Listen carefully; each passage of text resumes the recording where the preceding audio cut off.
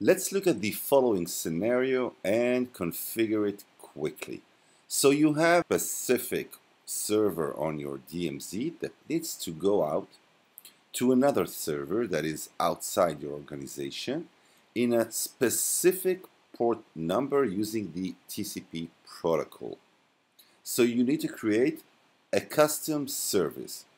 The other thing is that it only needs to do so on specific hours in the night. So how do we configure a custom service? Coming up.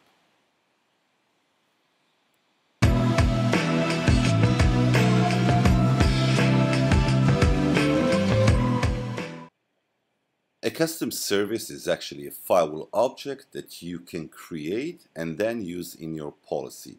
To create one, you need to go to Policy and Objects, Services, and create new service. We will do it using the command line, but take a look. Each service is categorized into specific categories such as web access, file access, and email. So let's move to our command line. Let's use the config firewall service custom. Now let's name our new service. Let's name it backup. Alright.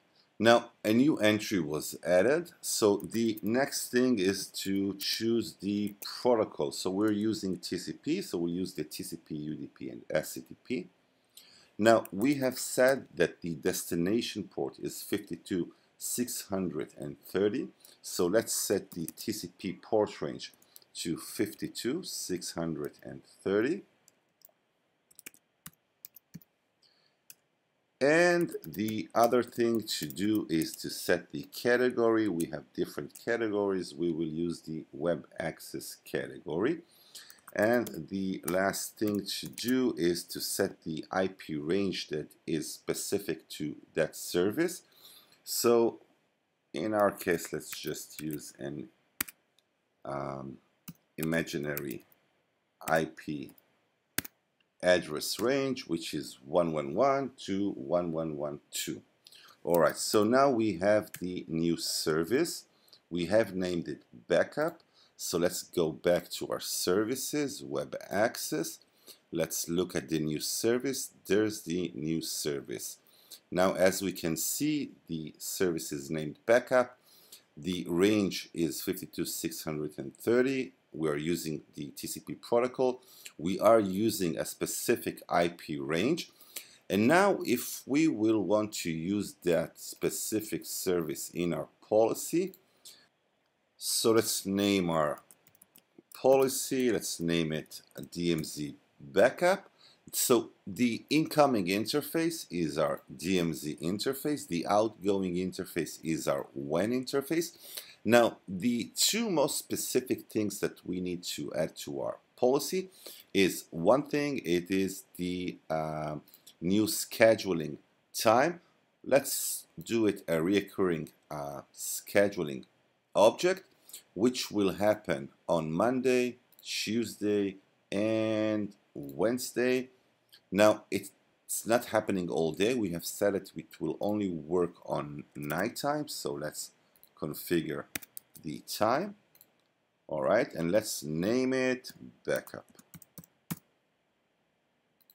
So we're using a new schedule object, which is the backup.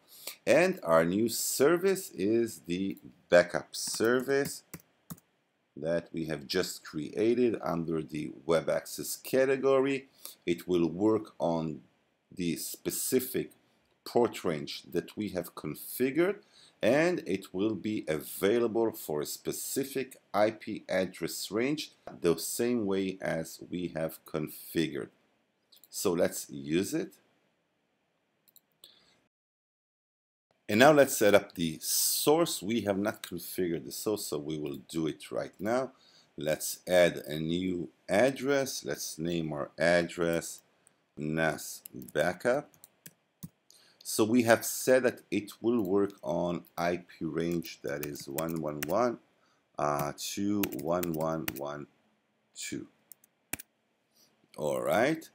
interface, let's use the DMZ interface, and be sure to enable the show in address list so we can see it in our policy.